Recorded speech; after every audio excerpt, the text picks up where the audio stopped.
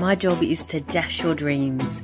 This is something I say sometimes to people who are interested in getting a virtual assistant with us. So they come to us with this wish list of all the things they want, which is great. It's great to dream. But I'm very pragmatic, and I won't promise something that I don't think we can deliver.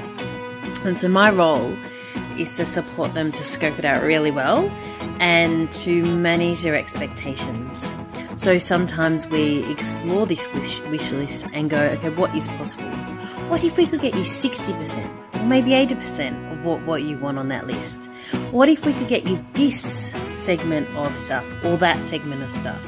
Maybe you're not going to get someone who's going to be a strategic genius in an area that your business needs, but maybe they can take the burden of the day-to-day stuff off you so that you can learn and become a strategic genius in that area.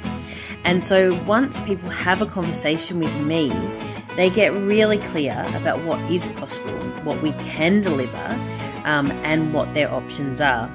So although we might not be able to deliver the fantasy of this magical unicorn that comes and does everything in your business, we can get really practical and pragmatic and find a really good solution for your business.